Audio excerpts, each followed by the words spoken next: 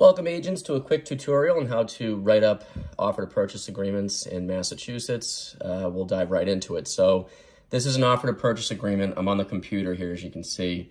I'm going to zoom in on the details. This is like a page-and-a-half offer. It's a real simple contract. So when you get a buyer, they want to put an offer in. Obviously, you got to get them pre-approved for a mortgage. That's the first thing. Before you even start showing them properties, make sure they're pre-approved. Know what they're going to put for a down payment, et cetera, et cetera. Find out if they want to do a home inspection. A lot of buyers today are waiving home inspection. You will get the first-time home buyer occasionally that wants to do a home inspection, but you got to make them aware that if they're doing a home inspection, it's going to weaken their offer, and they're probably going to have a very difficult time getting into a property, especially with the way this market is today. It's very competitive. There's a lot of cash buyers out there. There's a lot of other buyers doing financing. They're waiving inspection. So, you know, if the property looks good, try and get them to waive the home inspection. Make them aware that, you know, where to be held harmless in case any unforeseen major issues arise after the purchase. So anyway, we'll jump right in. So this is the offer to purchase agreement. So I have this already filled out. So here you have the buyer's first and last name. You just put that in, and this is already pre-printed up. You have the owner on record, that's the seller, and then you just fill in the property address. In this case, it's 474 Revere Beach Boulevard, Unit 804, Revere, Mass, zip code. You go down here, you want to put the registry of deeds, like what county. So in this case, it's Suffolk County. Book and page number, you can look up on MLS. When you show the property, there should be a book and page number there. All too often, it'll say book 0, page 0. So if that's the case, just put that there. So here is the offer price is, and in this case, the buyer's offering $490,000. The next line is a deposit. So the buyer has to give a deposit when they put an offer in. Now, typically, you don't collect this deposit.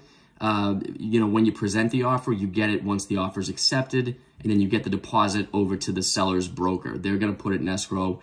And in this case, the first deposit check's $1,000 if the offer is accepted, and it's made out to Cameron Real Estate. So typically it's $1,000 for the first deposit with this offer to purchase, okay? Then the next line goes over the purchase and sale agreement. And when the purchase and sale agreement's done, which is usually a week to a week and a half later, you're going to put a date in there. So in this case, the date, week and a half later, is September 19, 2024. Now, this $20,000 represents the second deposit that the buyer is going to give to Cameron, in this case, Cameron Real Estate, for a second deposit.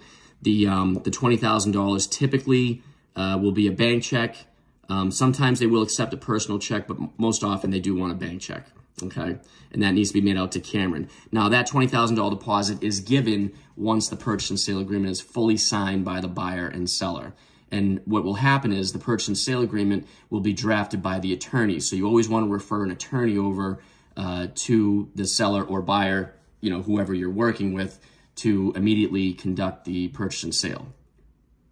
This line down here, $469,000, that represents the balance that's left over, which will be due at the closing.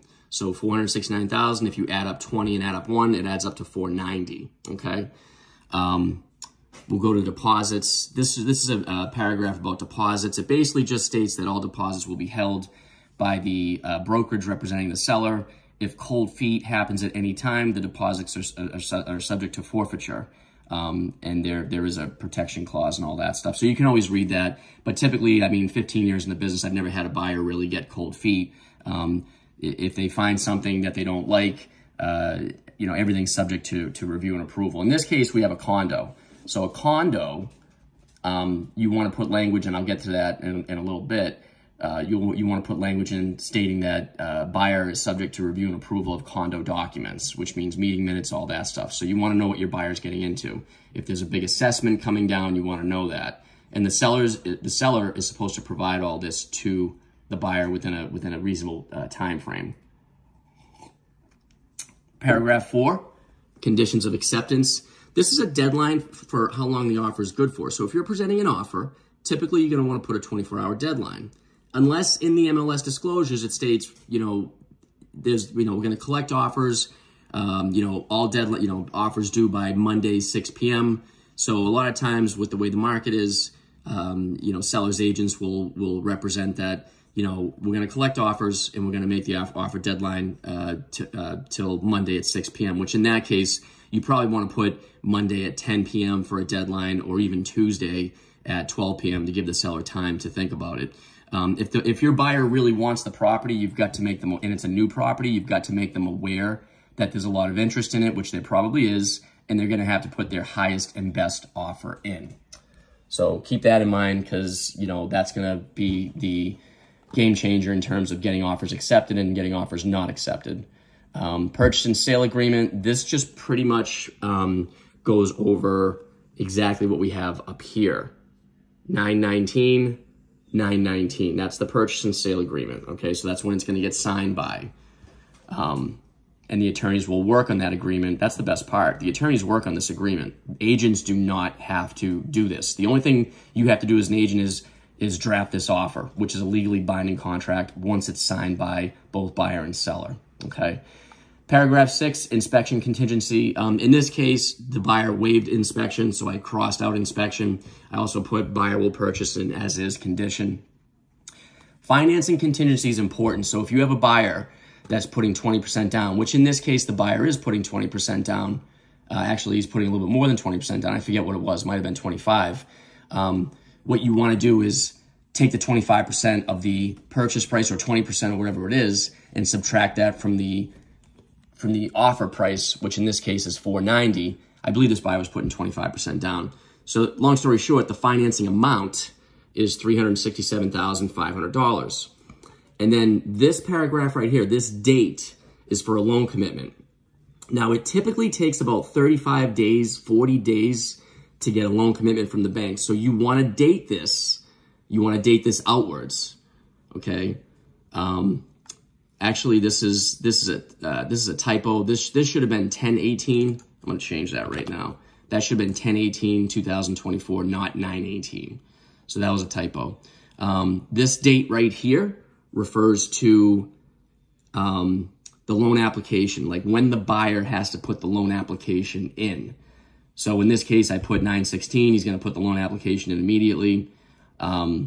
So you got to get your dates right. That's important. The purchase and sale date, the offer acceptance date, the deadline for the offer. You got to get all that stuff in there. Closing is, and so all you have to do is put the closing date in. In this case, it's 10/23/2024, and this was a 10 a.m. closing. Now, this is always subject to change. These dates are subject to change, but you want to put these dates in to let the seller know that your buyer means business, and he's got deadlines that him and his lender have to meet, and these are the set deadlines.